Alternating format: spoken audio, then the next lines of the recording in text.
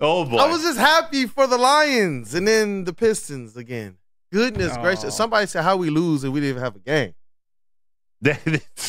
What a season for the Pistons. You're talking about a third year in a row that the Pistons fall to fifth. It's crazy. Fall to fifth as the worst team. Back-to-back seasons being the worst team in the entire NBA. I'm talking about historically now. Historically for the Pistons being the worst team in franchise history. You fall to number 5. To number 5. And you know what? Nobody was shocked. Nobody was surprised. But everybody was hurt. And you know what? The only people that have the real reason that can really be hurt about this are the fans. That's who I feel for the most. As soon as I saw the 5th pick for the Detroit Pistons go up, my heart broke because this entire season, the last 2 or 3 seasons, interviewing all the fans, interacting with the fans, sitting down and doing written articles for fans, season ticket holders, people who are believing in what's going on. You talk about a franchise who this city has made sure they were top 20 in attendance. The Pistons have been between 12 and 19 the last 4 years as it relates to NBA attendance. And it's not just fluff numbers. I've been at the games. You guys have been at the games, Broder and KG. Mm-hmm. JB, you've been to some games. Have you been to some games this year? No, I did not. Look, there are times, obviously the arena's not at capacity, but the fans were still coming out and supporting. You look all across social media. People say, don't talk about the Pistons. You talk about the Pistons, and you see people's passion. Why? Because the Pistons matter. They're one of our squads that have won 3 championships, and to see how they are being run right now, to see the lack of success right now, to see the lack of coming through on the promises right now, you go through a rebuild like this, and this is what you have. I feel so bad for the fans because the Pistons, they worked for this. They worked for this. I don't feel bad for the Pistons. This is what they worked for. You knew what the odds were. You knew what the odds were. And you knew that this was the year to take the step forward, and all everybody did was sat on their hands. The reason why I'm upset is because the promise that was shown in the beginning versus where this thing went to as time continued to go on, to see how this front office has been just operating, and to see ultimately what happened with Troy Weaver and the fan, it shows the disconnect between the organization and the fans. Mm-hmm. I get it. The whole sell the team thing, that's never going to be something that ownership and fans are going to see eye to eye on. But it's a cry. They're crying out the same way they did when they did the Million Man March, the same way they did with the Ford family throughout the years. They're crying out like, do better. Do better. Do better. That 5th pick last night, it wasn't a micro. I know people want me to get on here and be like, oh, Detroit versus everybody. Only aspect of me that feels Detroit versus everybody, yet again, is for the fans. The Pistons did this to themselves. They did this to themselves. You look at the fact that Atlanta was in the play-in. You look at the fact that freaking Houston went from 22 wins to 41 wins. You look at the fact that San Antonio, they're in the top 4. These are teams, though, that all have better rosters than the Pistons. And why does that matter? Because the new odds say, hey, if you're going to be a slum in this league, we're not rewarding you. Mm-hmm. The Pistons have worked for this. The first time, maybe it felt like a little bit of, man, why are they doing this to the Pistons? But right now, this is all about how the Pistons have been run for the last not just 4 years, but 15 to 17 years now. And this is not fun. It's not fair. People, y'all don't deserve this because you know what? People say, I'm going to turn away. I'm not going to look. Pistons don't matter to me. And I get it. Engagement will go down a little bit. But people are still tapped in. Mm-hmm. They are. People are still tapped in, man. Shame on the Pistons right now, man. Shame on the Pistons. This sucks, man. I'm surprised. I thought I was maybe going to be the lone wolf in here being like, they kind of deserve it in a sense. Like they do. And that's what you meant when you're talking about they work for this, right? Like they didn't get the job done. Why would we cry about them getting the 5th pick when the odds were there? There's a better chance of them getting maybe not a better chance. They had the highest chance, the better chance of getting the 5th pick than the 1st pick. Yep. Definitely than the first 4. Yep. And you know what? And that's what I'm saying. When you see this happen, this has happened every single year, except for the Cade Cunningham year that Troy Weaver has been here. The Pistons have dropped in the lottery. What are you going to do? You're going to continue to hedge your bet on that? Mm-hmm. You guys decided to enter last offseason and say, you know what? We're going to punt the cap space. We're just going to hire a coach that might not jive with the young players. And we're going to just sit around and assess this thing, knowing that the coming draft class is one that if you don't get 1 or 2, you're probably SOL. If you don't make the play-in, if you're not competing for the play-in, if you're not showing some type of progress, what are you doing with free agents? So now you got all the cap space. What are you doing? What are you doing? Now it's not just a matter of overpaying, because we've heard this for years. Pistons, they're going to have to overpay to get people here. Now it's a matter of no free agent is going to sign here. You're going to have to go to the trade market. You know what other teams are going to do? Load you up with crap because they know you are generationally, I'm talking about by the decades, desperate right now as a Pistons organization. I am so pissed at how this thing went, but it's almost like poetic justice. Yeah. Yeah, I'm going to give you a break to gather yourself, let it sink in a little bit more. May not hurt Kool-Aid. Yeah, man. you're talking about we see the City Connect uniforms over there. You were talking about the Troy Weaver, the disconnect between the fans. I think in this next segment, I'm going to ask you about another connect that maybe winds up on the Pistons or whatnot. But you got to tell them first about Premier Pat. You got to tell them about feeding them. Transition. Got you, Broder. You know what? You can take the Lion out. Lion makes me happy. Tiger and Mr. Hooper and Al the Octopus, you guys are on time out. But Mr. Lion, I'm taking you to Premier Pet Supply because it's hands down Michigan's best pet store. They have all the same prices and the conveniences of the big box and online retailers, with one major difference: they've been family and locally owned for over 30 plus years. It reminds me of the old Pistons owned by Mr. Davidson. R.I.P. man. R.I.P. 60 brands of food and nutrition experts to help you. Same day, local curbside and home delivery. Premier Pet Supply. Give your pet the best at www.premierpetsupply.com. Come to any Lady Jane's Haircuts for Men and claim your throne for a king's treatment from one of our talented stylists. Open 7 days a week. Walk in anytime. Just get to a Lady Jane's today and receive a precision haircut, scalp massage, hot lather neck shave, and a hot towel treatment. A haircut should not be a chore. It should be an experience. And that's exactly what Lady Jane's has to offer. Open 7 days a week. Walk-ins are always welcome. There's always a location near you. Lady Jane's Haircuts for Men. It's wicked awesome. And with the first pick in the 20. What's up, everybody? Neil Rule, Big D Energy, Woodward Sports Network, home of the Planet Fitness Studios. Let me tell you a little personal story about myself with Planet Fitness. Planet Fitness helped me change my life, and it can do the same for you. The best gym in the gym game. The clean facilities, tons of cardio equipment, tons of weights as well. And look, through all the price increases, inflation, all that, hasn't happened at Planet Fitness. Still $1 down, $10 per month, $24.99 a month for the Black Card as well. It's Planet Fitness, everybody, where your fitness is essential. We are the network for Detroit by Detroiters. Welcome to the Woodward Sports Network. Kool-Aid, what happens when you run a great business for over 50 years? You do the opposite of what the current Pistons are doing. You expand and you offer more products and more. I'm not putting that negativity on Les Stanford. They expanded. They started Les Stanford Buick GMC. They still offer the same great service that their customers have come to know and trust. Kind of like the 03-04 Pistons. They still offer that same service that customers have come to know and trust. So go check them out on Woodward Avenue, just south of 9 Mile Road. Check out Les Stanford also in Dearborn today at lesstanford.com. Les Stanford Chevrolet. Together, let's drive. I'm laughing to keep from crying. Man, I'm going to be 50 by the time they start winning again, man. Goodness, what'd you say, brother? I'm going to be 50 by the time they start winning again. Don't say that. Goodness gracious. Don't say that. That's his bodacious. It's already been 20. Bro, they haven't been a consistent winner since 2008. It is 2024. Like, come on, man. Wow, bro. I was a kid. What a joke. I was a kidless Kool-Aid during that time. No kids during that time. Now I got 4 of them things, and all they know is losing. Yeah. 4 of them things. 4 of them things. Well, what up, though, people? We appreciate you guys for choosing to kick off the morning with the Wake Up Woodward crew. We got 4 to 5 here. Shout out to the vet of the squad, Flannel Sam. He will be on Big D Energy today. And we're still talking these Detroit Pistons. It's that time. They got the 5th pick. They were the worst team in the league. Wait. First off, before we get into the Pistons, what do you think of the draft lottery being structured the way it is? Like, do you have a problem with it? You know, the goal is to avoid tanking. Like, that's the goal. True, but the worst team in the league shouldn't get the 5th pick. Like, I can a top 3, fine, but the 5th pick? So you think they may just need to make a tweak like that, where you get a top 3 pick or a top 2? I mean, I say that I'm setting this up because it's not like we've stopped talking about tanking.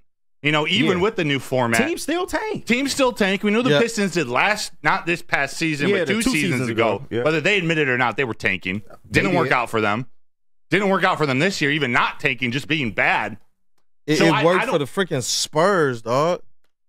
So Several years in a row. Is it rigged? Yeah. Or is it just lucky? The one thing I'm not going to do is switch up sides. I've always believed that these draft lotteries for the NBA, I've always felt like these things are not as transparent as they claim to be. Yeah, I'm not even going to say as they seem. And for some reason, the Detroit Pistons always find themselves on the bad side of these things. Yes, we got Cade Cunningham, and that was amazing. Right. I remember our reaction. That was one of our first live reaction shows we ever did on Woodward Sports Network. It was the year that the Pistons got the #1 pick, went viral and all of that type of stuff. Yeah. And it was like, you know what? Maybe things are changing. Maybe things are changing. But we got that #1 pick, and the NBA quickly told us what they thought of Cade Cunningham. And regardless of anything that he was doing out there on the court, top 5 clutch minutes, clutch points, going toe-to-toe and getting accolades from all-stars and superstars all around the league. They say, hey, good job, Scotty Barnes. Hey, good job, Evan Mobley. You guys are those deals. And they told us that our guy, even though you picked him at #1, is not that deal. So when you kind of look at everything that's been going around with the Pistons, I don't know how you sit around and say that thing is not rigged. It gets crazy. It's just today is one of those days where I'm just like, even if it is, I don't want to give the Pistons organization that out. I don't, not this year. Last year, okay. Maybe the year before, maybe. But this year, no. I can't do it this year. What do you think about the conspiracy theory going around? Trae Young is supposed to be the league's next Steph Curry. They maybe want to get him into that #1 spot, get the Hawks into that #1 spot to help speed up that rebuild. And we haven't talked about the actual players in the draft. Maybe there isn't that guy out there, but want to at least reinforce Trae Young with some players. Even Houston, would they get 3rd? You talk about a player who's had tremendously more talent around them the last few years than Cade Cunningham and still can't do nothing with it. Yeah. NBA, keep going and propping up some of these other players. We've seen this before. All it's going to wind up being is another propped up NBA player going later in his career to try and join up with a bunch of other propped up NBA players to go win a championship. That's what Trae Young's arc, in my opinion, is on right now. Look at the talent he's had around him. Can you imagine if Cade had that roster? Guys that can actually run the pick and roll, players that can actually shoot, players and teammates that can actually create for themselves at a consistent clip. I don't mean like, oh, sweet, that person scored 25 this game, but the next 10 are going to be probably under 10 points. Can you imagine that? So if the NBA want to continue to go and prop up Trae Young, who's continued to show he ain't going to do nothing with it, be your guest. I can tell you what's good for the NBA and what's always been good for basketball is when the Detroit Pistons, when they are the ones that are at the top. That's been when the NBA has been its best. So if they want to continue to go and do stuff like that, fine then. Fine. And that leads me to my question. With us getting the 5th pick now, how does this has to hurt us in the trade market? Because that was the whole deal in the first place. Like, we want to get a higher pick so we can maybe try to trade that to get a player that can help fix this right now. But that severely brings the value down. Bro, listen, I was on the Bleacher Report stream yesterday. You want to talk about the value between #1 and #5. That hurt.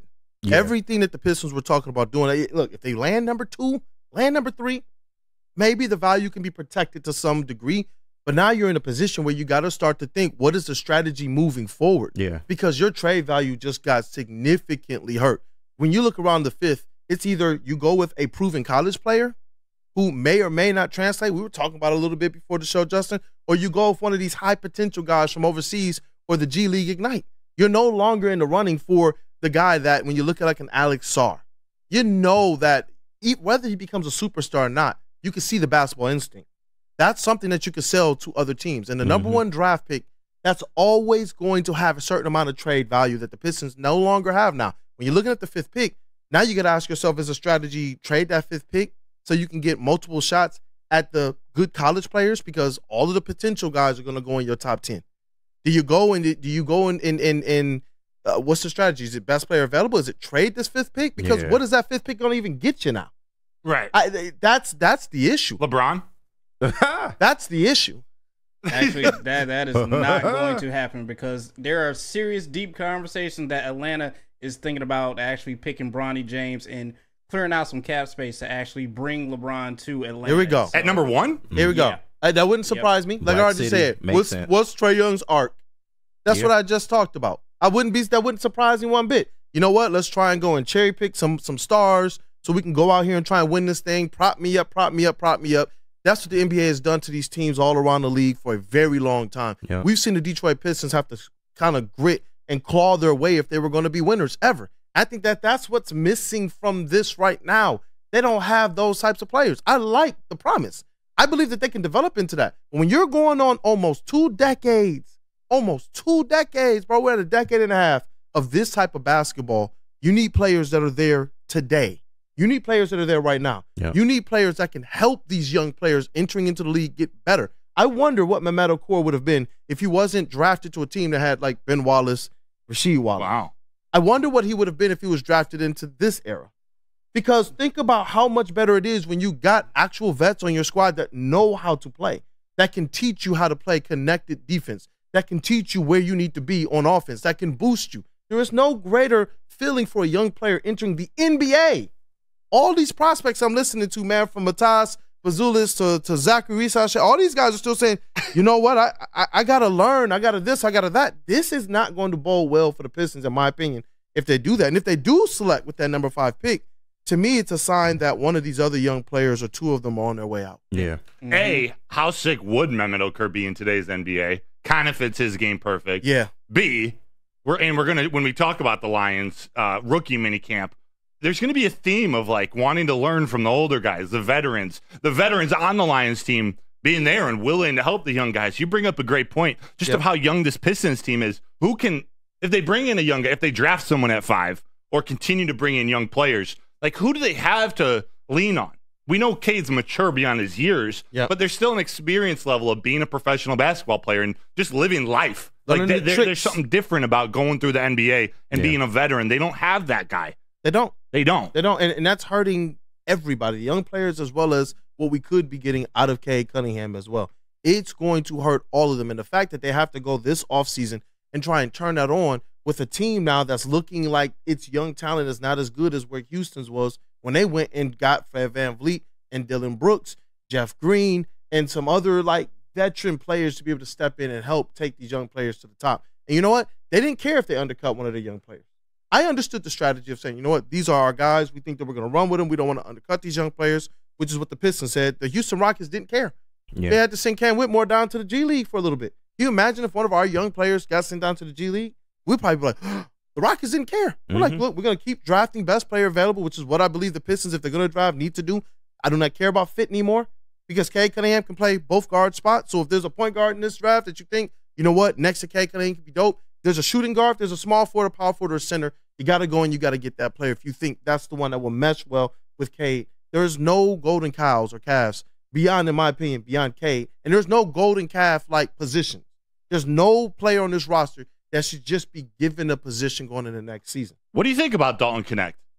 I know we'll talk more as the week goes on, leading up to the draft, of course, what are the best fits or what direction they should go. But that's a name that just stands out to me at number 5. I think he's projected at like the number 7 prospect in the draft. And you got to see him up close and personal at LCA, right? I did. And while you know much more about his game, the one thing I'll take away, he's 23 years old. And he's developed. He's gotten better each and every year. A little bit more mature. He's a little bit more mature. Does that benefit? Does that mean anything? It does. It does. There are some mocks now that are seeing him go like later in the lottery, like 10th, 11th, 12th potentially, just based on how the draft lottery actually played itself out. But for me personally, when you're looking at some of these players, if you're looking at kind of that guard wing, I'm looking at guys like Reed Shepherd, Dalton Connect. But you're looking at a 6'3" player, 6'6" player. But you're looking at players that can shoot the cover off the ball. When they're hot, they're hot. You're looking at players that can also create. They're not as fast or as athletic as Jaden Ivey, but you're looking at players that, in my opinion, are probably more complete basketball players and can mesh a little bit better next to a Cade Cunningham, no matter where they are on that perimeter.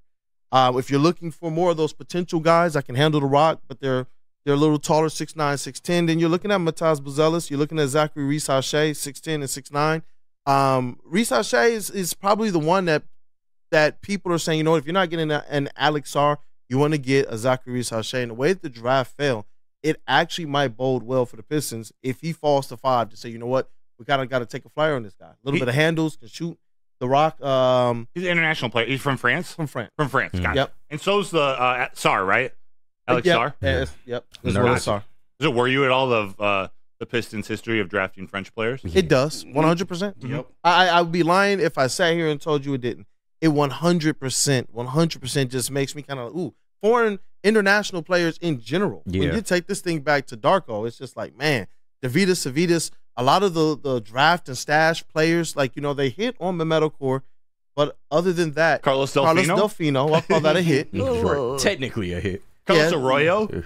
Well, they didn't draft him. They traded him. They didn't draft him. He They had did some trade swag, for him. though. I liked Carlos He had Arroyo. some swag. But it's like, it hasn't been a fun ride. Yeah. It hasn't been a fun ride. And the NBA's been trying to figure out this tall kind of ball handler, shooter for a long time. That's why Darko was selected in the first place.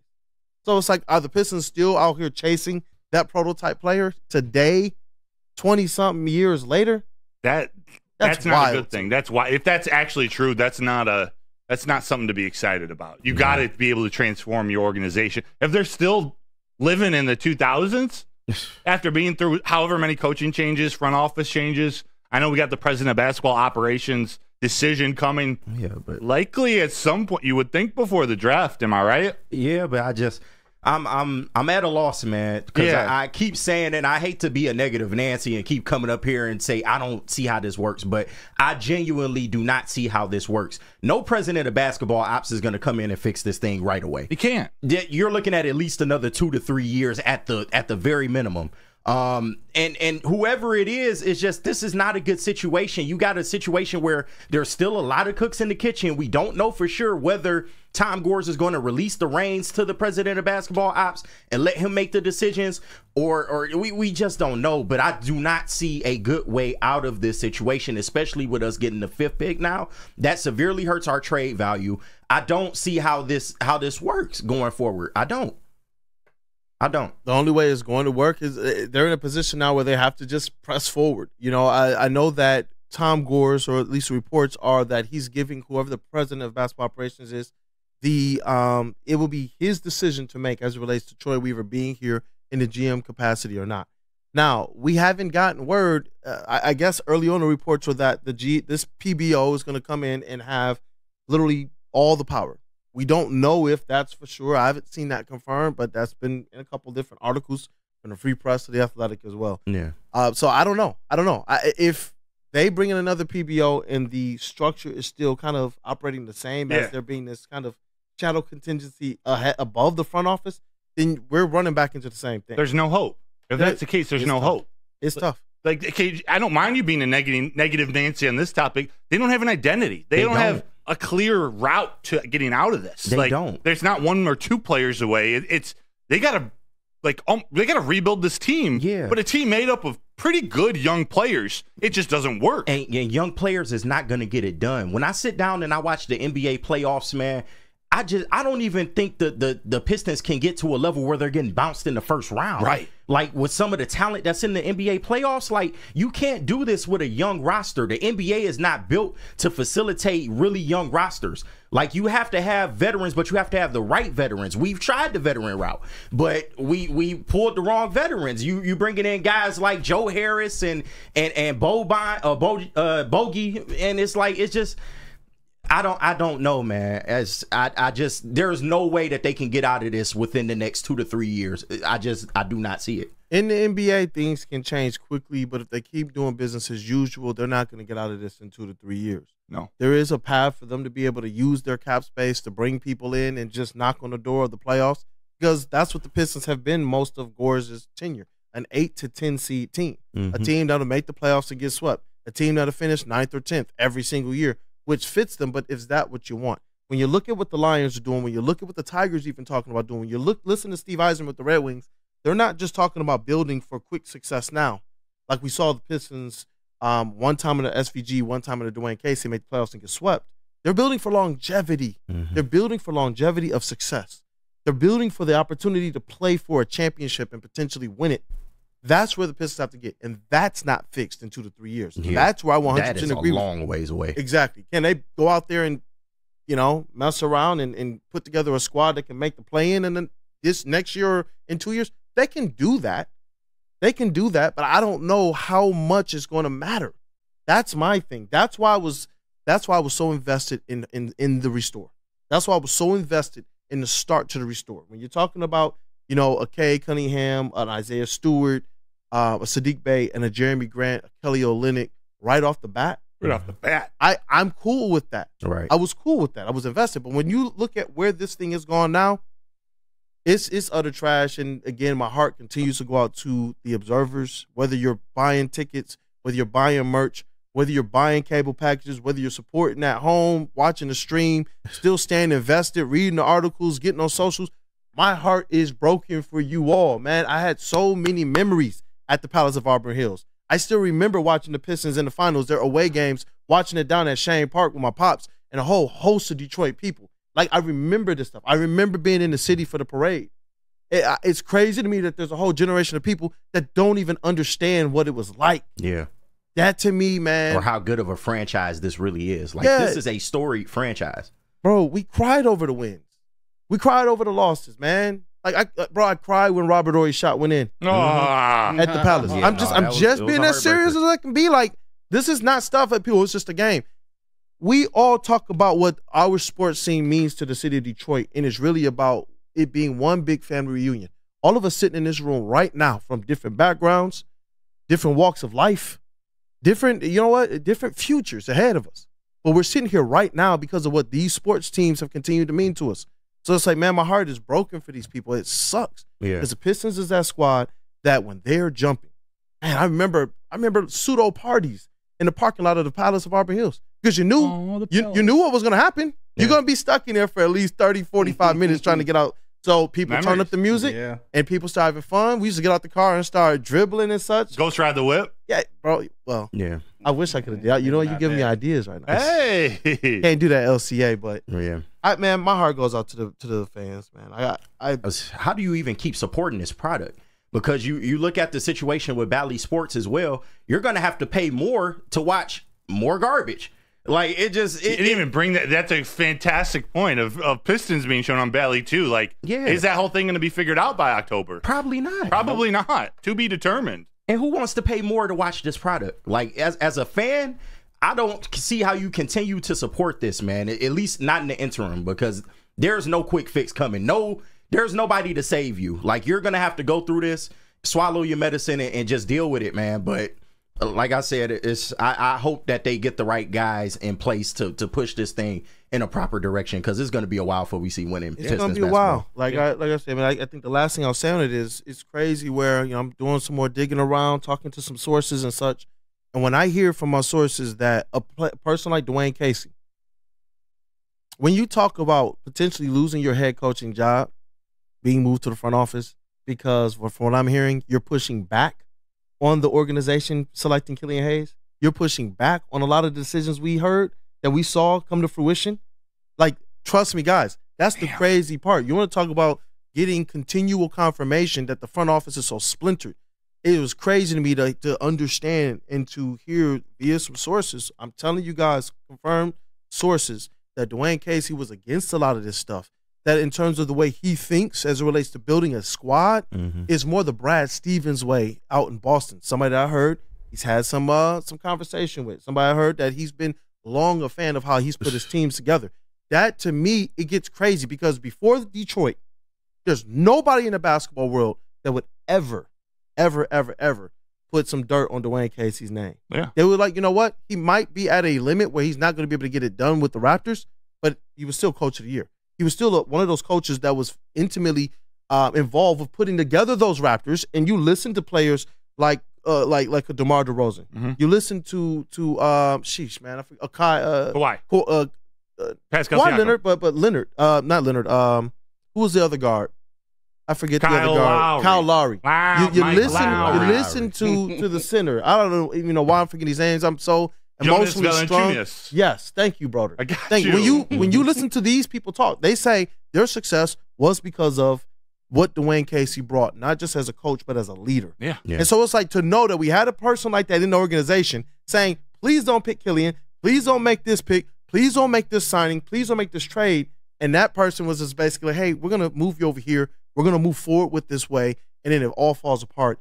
It's just like, goodness gracious. And they'll be a damn fool if they let him leave the building to go to Boston, man, because somebody that's that respected and that can connect to the youth like Dwayne Casey could. Yes, we made a big thing about the lineups and stuff as he was coaching, but nobody has been able to connect to this young team better than Dwayne Casey in recent years, man. So if they let him get out the building, that's a big mistake. I see Chuck saying Kool-Aid, but why would Casey stay with the team and not leave?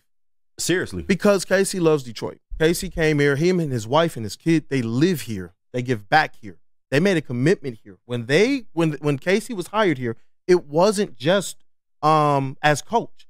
He made his commitment, and these are in articles, you can go back and read it, to the city of Detroit and said, I want this to be my last basketball stop. He said after coaching, everyone knew he's going to wind up in the front office. You go back, you look at our Woodward Pistons coverage from back then, we continue to tell people he's not going away. He's not going away. This was a man who was invested in everything Detroit and wanted to be one of those guys that could look back years from now and call it home. Where does Dwayne Casey sit? Amongst the people. He's not sitting in press. He's not sitting in media. He's not sitting up in the suites. Yep. He sits amongst the people. What do I see at each and every single game? Coach Casey, Coach Casey, Coach Casey. Can I get a picture? Coach Casey, you're a good guy. From the fans to the visiting team, because that's who he sits behind, the visiting team, to hear scouts talk about him. It's like, it hurts my heart because this organization needed the right basketball minds in it, and it seemed like they shelved one of the better basketball minds for some of the ones that the game has just passed by. And that, to me, it's disappointing, man. It's disappointing. It's disappointing. You need to go to Dispo. You need to